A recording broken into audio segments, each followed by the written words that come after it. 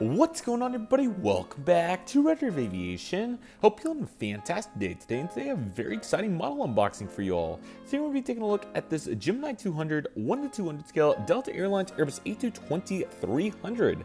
This is the latest release, and I'm really excited to dive into this, and I hope all of you are as well. Without any further delay, let's go ahead and get started, everyone. At the Gemini200 here in the top left, there's the Delta titles there in the middle. You got the CGI of the 220 right there, Airbus A220-300. Here are the sides of the box. No right home moments besides that. Looks really nice. It says 2022 on it. That sounds about right, although it could be a 2023. I'm not sure. I was actually very fortunate that my parents gifted me this for my birthday in 2024, so feeling very fortunate for that, and a huge thank you to them. So that's why I don't know exactly what release it is, but I need to check the model aircraft database to gain a better understanding of what that's all about.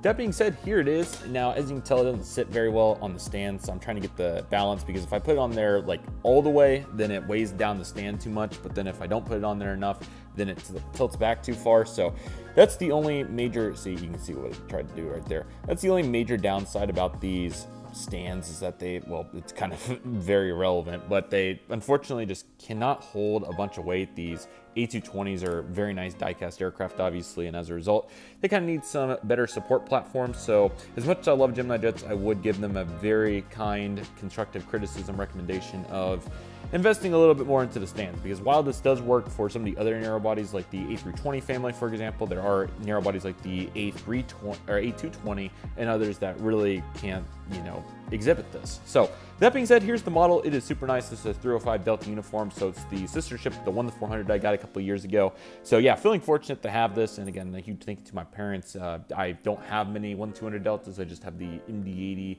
widget. So yeah, here it is, everyone. And as you can tell, it's a absolutely stunning aircraft. Really cool to finally have another Delta 1-200 in the fleet here, and feeling very fortunate for this. So with all that being said, we won't waste any further time and go ahead and dive into the individual components of the airframe. So let's go ahead and take a look. It's a really nice model. So the A220 mold's really cool. We previously saw the Breeze example that I have, so crazy to think now 1-200 I'm getting some same aircraft types. So yeah, this looks really nice. Let's go ahead and dive into it.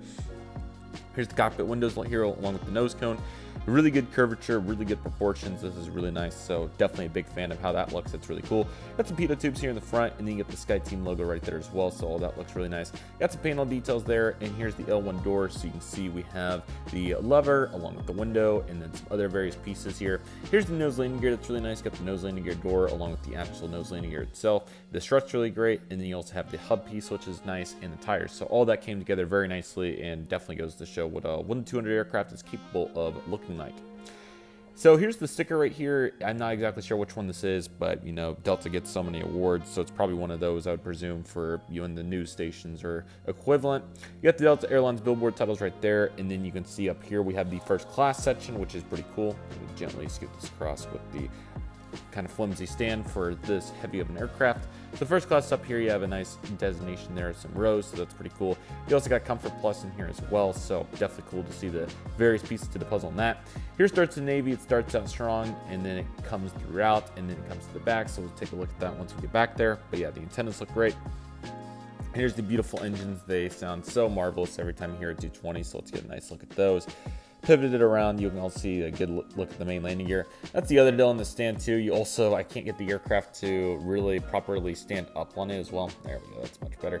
But anyway, you can see the fan blades there. They look pretty nice, so cool to see that. And I don't believe they spin, which is perfectly acceptable for an aircraft of this magnitude. I tilt it back just a little bit though, because we need to see the actual frame itself.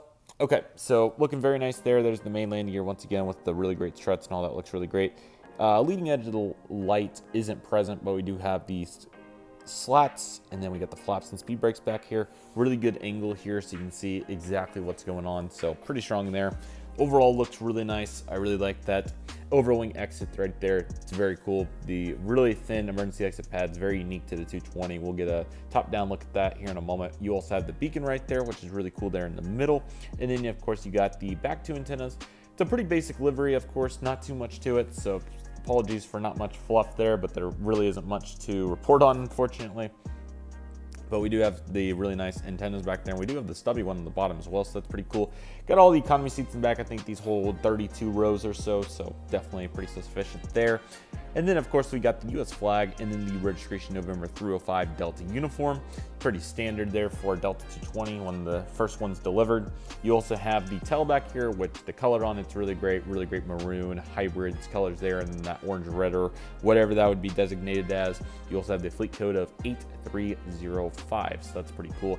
Got the panel detail down there as well, and then we got the horizontal stabilizers along with the APU, so that looks really nice, and overall that's really cool, so very great to see that. Let's go ahead and take a look at the right side of the aircraft. This aircraft doesn't fall off the stand in the process. This is a really great view, so you can see what the baggage door looks like. It is very nice, and I think they did a really good job with the details and the various pieces to the puzzle on that one. So once again, cool to see that. And you also got a smaller door, or I think the door is actually the same size. It just proportionally looks kind of goofy without that logo next to it. So that's perfectly fine. Middle of the aircraft, again, looks pretty great. So no major observations there. Besides that, looks really nice. Let's also get a good look at these winglets, by the way. These are pretty cool. So nice to see those, and here's another nice view. And then let me go ahead and show you that emergency exit pad from this angle, because this is a really good vantage point. You can see how thin it is. It's pretty interesting, but definitely gets the job done. I'm just really surprised you have all this real estate to work with and you choose to make it as the width of a human. But hey, that's perfectly fine. If that's how we get the people off and as efficiently and safely as possible, then with the safety as number one priority, I have no issue with it. You can see the baggage door back there as well, so pretty strong to see that, and then all the characteristics we talked about previously, so pretty cool to see that. No macro mode, hooray to that. Let's go ahead and take a look at the top of the frame. There's that beacon. You can really see how thin those emergency exit slides are now. Not really a very good, or the pylon's the best comparison there for the width, so pretty impressive. Wing detail is really good, so nice to see that, and ultimately it is a really nice aircraft, so great to see it, and ultimately it looks really nice. So definitely another great look of it right there. Let's go ahead and take a look at the bottom of the aircraft. You got the Delta underbelly there. I'm just gonna go ahead and take that off so you can see what we're talking about. You got the Delta underbelly, which looks really nice. You got the main landing gear. There are no gear ups on the 220 and 1-200, so don't expect that if you do buy one of these, but that's not a big lack. It's just how it is. You got the air inlets there as well, and then you got the main landing gear, which looks nice there as well. And then you got the stand hole right there, right over the E, which again, definitely get a little bit better of a stand if you want to display it. I wouldn't put this up on the top row of the shelf just because of it's a little flimsy, and that's just the reality of it. It's okay for CRJs and other aircraft like that, but as for an Airbus 220, that's a pretty substantial weight. It, you know, definitely checks out to being like a 747 or 1-400. You don't want to just throw that on the stand and call it good, especially with how big it is. I mean, here's my hand for a comparison. As you can tell, it is definitely a pretty substantial size. Otherwise, though, it's a really nice aircraft. Very glad to have it in the fleet today.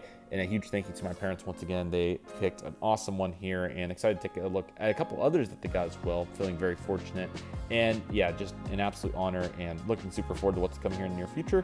Hope each and every one of you enjoyed the unboxing as well, and review, of course, because it's a really nice aircraft. Just a cool head-on look. Hopefully you can get some good perspective of how big the aircraft is, looking at these different perspectives along with the table in the back, kind of giving you a little bit of an idea too. So definitely recommended if you're able to get a 1-200 A220. They're beautiful planes, and yeah, just take a look at some of the angles because it is really cool and it looks very nice. So again, I really hope all of you enjoyed this. This is a great aircraft and can't recommend it enough for anybody's collection. With that being said, that'll do it for today's video, everybody. Thank you all so much for watching. I want to thank each and one of you for watching. My name is Redriveraviation. Take it easy, everybody. Stay safe. Trust the process. Do you love and love you do. My name is Redriveraviation. I want to thank you all so much for watching, and I'll see you all soon as Redriveraviation is signing off.